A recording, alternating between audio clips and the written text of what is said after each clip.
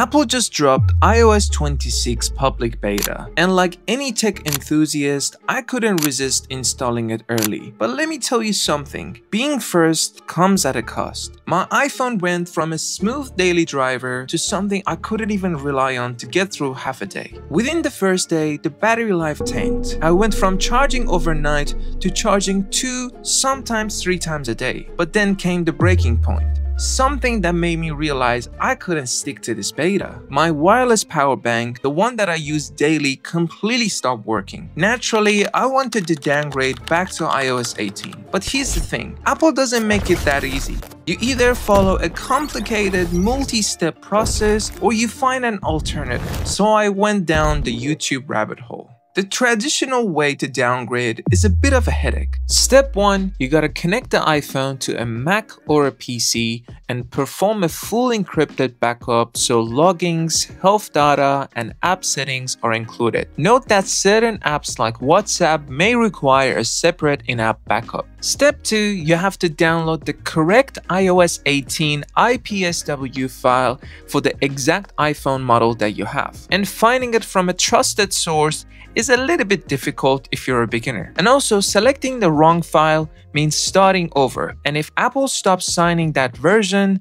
the restore will fail. Step 3, you have to enter the phone into DFU mode. If you don't enter your phone into DFU mode, iTunes doesn't allow you to downgrade, and you have to constantly either upgrade or restore to the current version of iOS. And in order to put the phone in DFU mode, you have to follow these steps. First up, connect the iPhone to the computer with Finder or iTunes open. Quickly press volume up, then quickly press volume down. Hold the side button for about 10 seconds until the screen goes black. Press and hold volume down for 5 seconds.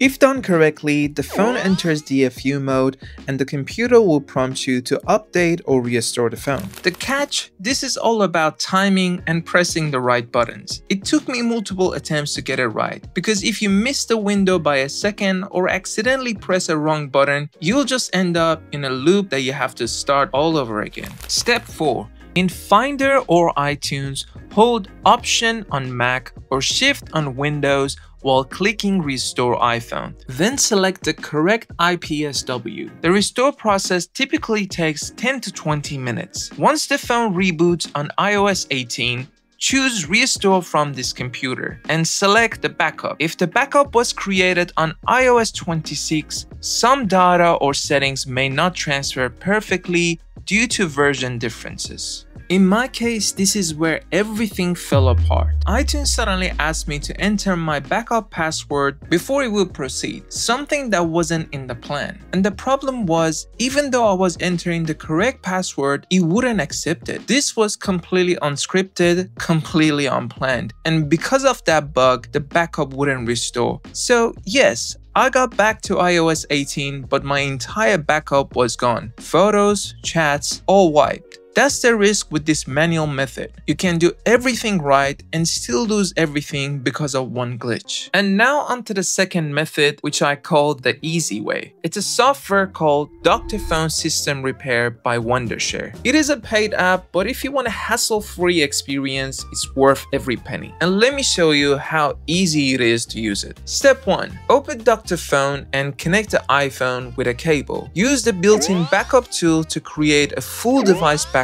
including apps like WhatsApp, without needing separate manual steps. Step 2. From the menu, select the System Repair option, then choose the option to downgrade from iOS 26 to iOS 18. Step 3. Dr.Fone automatically identifies the correct iOS firmware for the specific device model and it downloads it directly. No need to search online or verifying sign-in status. Step 4. Click Repair to begin the downgrade. The software handles all technical steps. You can even see it put the phone in DFU mode and take control without requiring manual button combinations or iTunes interaction. Step 5. When the phone restarts on iOS 18, use Dr.Fone's restore function to bring back all saved data exactly as it was.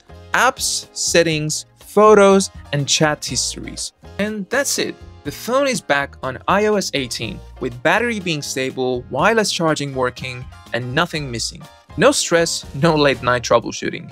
If you're already on iOS 26 beta and it's driving you crazy, this is the method I recommend. If you're thinking of installing it, maybe wait until the bugs settle down.